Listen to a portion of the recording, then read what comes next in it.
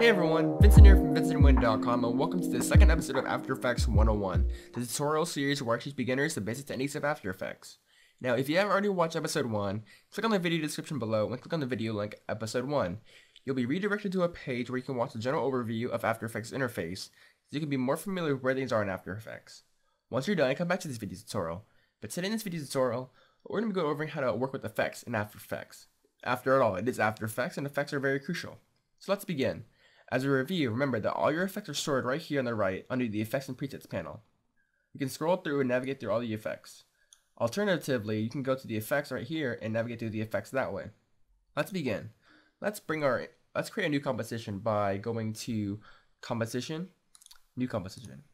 You can create a new composition this way, but for my case, I'm going to create a new composition a different way. I'm going to drag my footage down to this composition button right here. Let's do that right now. And by doing that, it creates a new composition with the same name, as well as the same settings as your footage. So it created a composition with the same resolution, same bits, same duration, same frame rate, same everything by doing this. I'm going to scroll out by scrolling down, so I can see our whole composition canvas right here. So let's start applying effects to it. How do we apply an effect to our footage or layer or whatever? How do we apply effects? Well, the first thing you want to do is select the layer that you want to apply an effect to. In my case, I'm going to select our blurry objects MOV. I'm going to apply an effect to this layer, so select it, and let's go to the effects and select your effect. Now, most of the time I would search for the effect under the effects and presets search bar right here, but since we're a beginner and we don't really know what we're looking for and what effect we want, let's just go ahead and play around with the effects that we find. So, select your layer, go to the effect, under color correction, let's find curves. So right here, you see that our curves effect has come up, and it brought out a new panel. By default, we have our project panel right here, and next to the project panel, there's the effects controls panel where all your effects are stored for that particular layer. So this is called the effects control panel, and it's right next to the projects panel. Take note that there is a scroll bar right here, and that it's very important that you know this because sometimes the effects panel and all, sometimes the panels get all jammed up and tight, and you can't see the effects controls panel or the project panel. And I got lost one time, but I didn't notice. I mean, who notices that this is a scroll bar? It doesn't even look like a scroll bar, but this is a scroll bar and it is here, so take note. Back to the effects control panel, you can play around with your effects this way. Keep in mind that not all effects look like this. For example, let's go ahead and click on our layer again. Let's apply a different effect. Let's apply a hue and saturation. Again, as you can see, our hue and saturation effect right here looks completely different than our curves effect right here.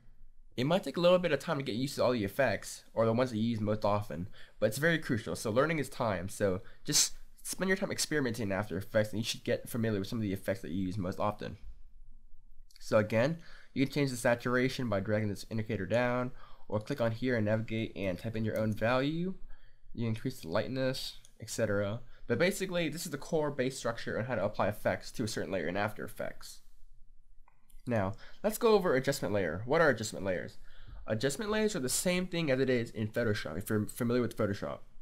Basically, let's create a new adjustment layer right now. Layer, new, adjustment layer. And by default, you don't see anything happen. The only thing that you see different is that there's an adjustment layer right here. You can hit enter to rename it. And for an example, I'm just going to go to the project and import another footage into our composition right here. So basically now I have two footages right here. I have the blurry objects MOV and the blurry objects number 2. So these are two complete different footages and they're different. And I'm going to offset them a little bit in timeline. Blurry objects number 1. So first, our blurry objects 02 is going to play first. As you see here, the layer is played first, and then our blurry objects MOV is going to play second. As you can see, they're two different clips.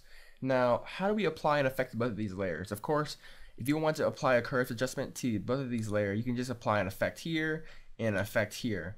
But there's an easier way using adjustment layers. So let's go ahead and apply an effect to adjustment layer. Let's go apply our curves. And let's just go around and play with it. So as you can see, it affects both of our layers. Let's turn the adjustment layer off by hitting the eye switch. It looks different. So it's essentially, adjustment layers are layers that you can apply effects to, and it affects everything underneath it. So if you apply anything to an adjustment layer, it's also going to apply to everything underneath the adjustment layer. Now, if I duplicate it and drag a layer on top of the adjustment layer, it will not be affected. As you can see, this is our 2 footages that have been affected by the adjustment layer, and this is the 3rd footage right here that was not affected at all. So remember that adjustment layers are layers that you apply effects to that affect everything underneath it.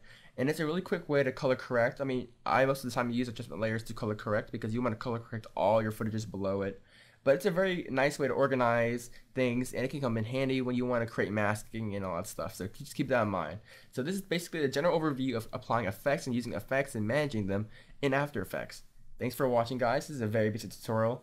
Don't forget to watch the next episode, episode 3. Click on the video description below to watch episode 3.